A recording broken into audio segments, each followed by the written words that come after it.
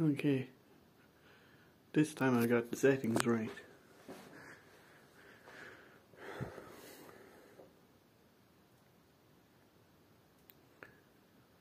This time it's syncing to the screen. I have this Govee Immersion V2.0 on a 50-inch television. I'll leave it sync now, or leave it show the video now, and then I'll show you how I have it set up on a 50-inch television, because this kit is made for 50, 55 to 65-inch televisions. But I had to be a little bit creative to get it to fit on the back of my 50-inch television. It works okay. It's much improved to what it was when it came out first.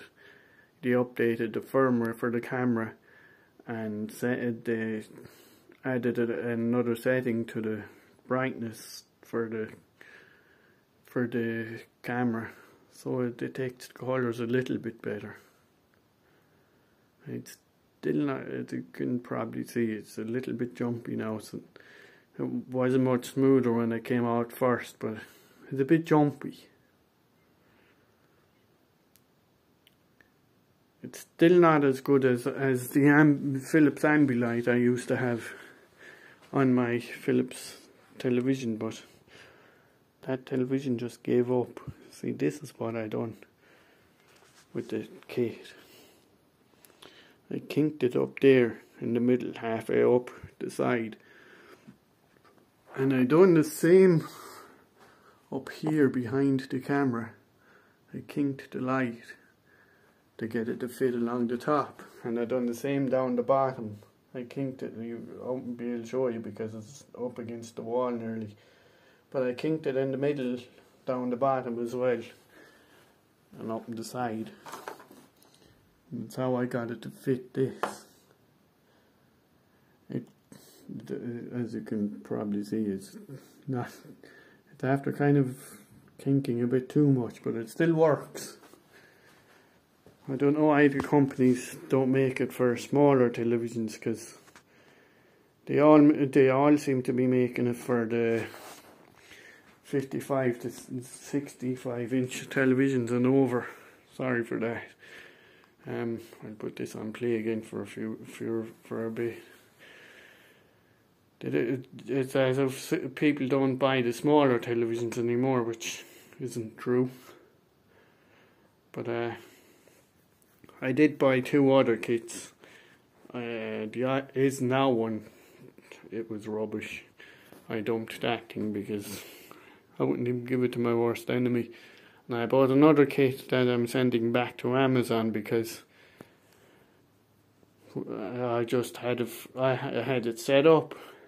I got the strip to the length of the television, and I set it up, went to turn it on, set the app to adjust the lights, and some of the lights wouldn't change colour, they were just stayed in white.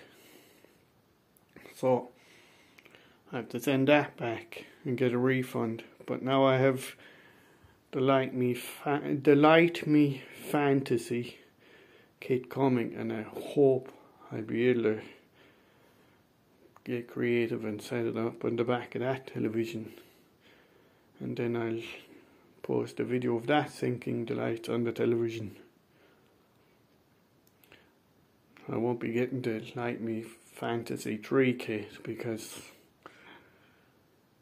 hopefully by the end of this year I'll be getting another Philips Ambilight television, and hope that lasts for more than 13 months.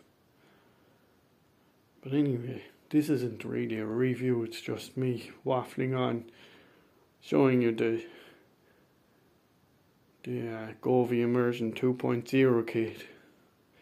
I had it on another television, but what was happening on the other television was it was showing blue on the right hand side and red on that side, and it wasn't syncing any colours to the television at all. So then I got the Philips Ambilight television, which was brilliant, And then 13 months after I bought that, the screen just stopped working. So it was a week before Christmas 2022, which is only a few months ago. And I had to go off and buy a new television now. The money I was saving for something else. Something important. So now I have this LG TV, and I don't like LG TVs. WebOS is just not nice. I wish LG would make televisions with Android OS. Anyway, that's me. Enough waffling. I will end the video here, and maybe in a week or two, hopefully, I'll upload a video with the Light Me fantasy kit on the television. Hopefully, if it works. Until then, please subscribe. I will keep uploading videos. It'll probably be random every few weeks, or maybe every few months. But I'll upload as soon as I have something that I think is interesting to upload. Until then, have fun and take care.